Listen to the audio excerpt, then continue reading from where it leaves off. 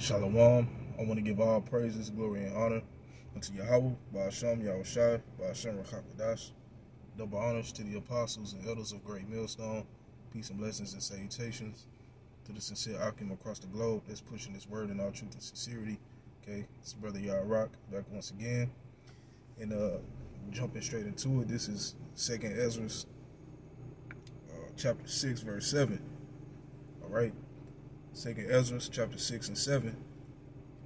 Then answered I and said, what shall be the parting asunder of the times?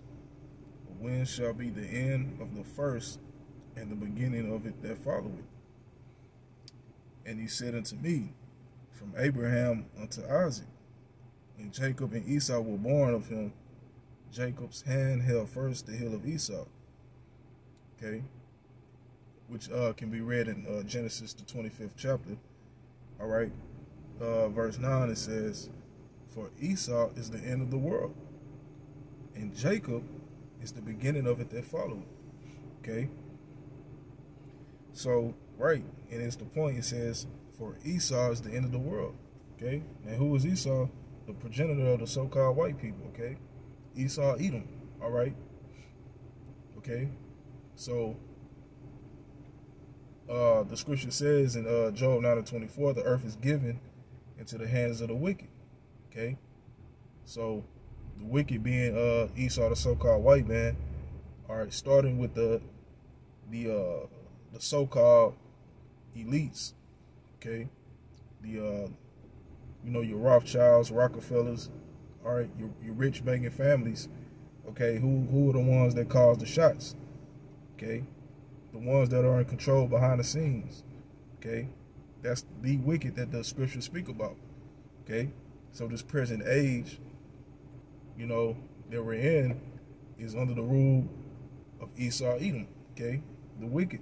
Okay, but the prophecy, okay, is that Esau is going to be the end of the world. Okay, which is this current age. All right, so this time that this devil's been in power is going to come to an end. Okay, they're not going to continue to reign forever. All right, as they believe, or hell, even 2/3 of the so-called Negroes, Latinos, and Native Americans, pretty much believe the same thing too. But anyway, 2nd Ezra 6 and 9, once again it says, for Esau is the end of the world, and Jacob is the beginning of it that followed. Okay, Jacob, all right, represents Israel. Okay, which once again consists of the so-called Negroes, Latinos, and Native Americans. Okay, we're going to be the ones to be put forth into a position of rulership, in the kingdom of Yahweh Ba'ashem Yahushai. Okay, a righteous kingdom. Okay, everlasting kingdom. All right. You see, after this devil be taken down. Okay. So once again, real quick, 2nd Ezra 6 and 9. All right, for Esau is the end of the world, and Jacob is the beginning of it that followeth. All right. So we're in a period, a transition period, okay, of the kingdom of Esau being destroyed, taken down, and transferred through the spirit, now being transferred unto Yasha, all right, transferred to Israel.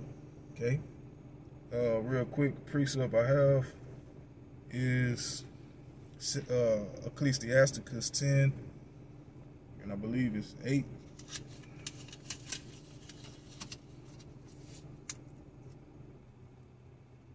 All right. Matter of fact, I'm going to start a verse ahead. The point is in verse 8, but I'm going to start at verse 7. Ecclesiasticus 10 and 7, it says, pride is hateful before the Most High, and man, by both doeth one commit iniquity. All right, and the reason why I wanted to bring that out, because who's more prouder than the so-called white man? Okay, who's more prouder than the nation of Edom, man? Okay, this devil actually believes that his kingdom is going to continue to reign forever, man. Okay, you see, you know, this devil goes, you know, around the world, you know, you know what I'm saying, pushing or forcing his influence or his witchcraft or his democracy upon all the other nations. And it forces them to abide by his way. If not, what does he do? He goes over there and bomb you, man. Or and kill and destroy. Okay? We got the biggest, baddest military on the earth. You see? You know, we got the world dancing to our tune, so to speak, all right? That's the pride of Esau, man, okay? He puts himself in a position deceitfully deceiving the world as if he's the most high power, okay? What's that in 2 Thessalonians, okay? He puts himself in a position as if he's the most high, okay? It don't, you know what I'm saying? Now tell me this devil's not, you know, that level of pride this devil has, man, okay? You know, casting the words of Yahweh Ba'Shem Yahushua behind him, all right? But in the same breath, this is a God-fearing nation, you know, which shows the hypocrisy of this devil, okay? So, going back to the scripture, it says, Ecclesiasticus 10:7, pride is hateful before the Most High, a man, and by both doeth one commit iniquity, okay? Verse 8, it says, because of unrighteous dealings, injuries, and riches gotten by deceit, the kingdom is translated from one people to another. Okay? So I'm going to read that again. It says, because of unrighteous dealings, injuries, and riches gotten by deceit. Okay? The kingdom is translated from one people to another. Okay? So this devil obtained his riches by ultimately putting his hands on the children of Israel. Okay? Putting his hands on the apple of the Most High's eye. Okay? You know, how was America obtained? Okay? Through rape, robbery, and murder. Okay? The scriptures in Habakkuk, the 2nd chapter, you know, says that he is a proud man, neither keep it at home. Okay? You see what I'm saying? And everywhere this devil goes, death and destruction is sure to be there, man. Okay? You see?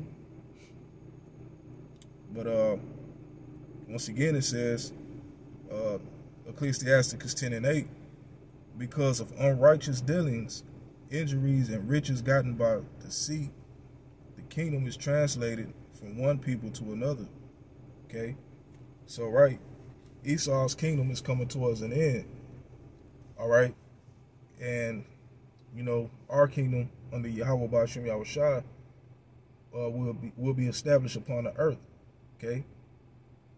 Where this devil is going to receive his recompense. All right?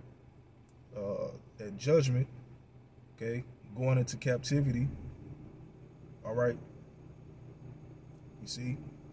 And being under subjection unto Israel. Okay? As well as the other heathen nations. Okay? But our main adversary is Esau Edom. Okay?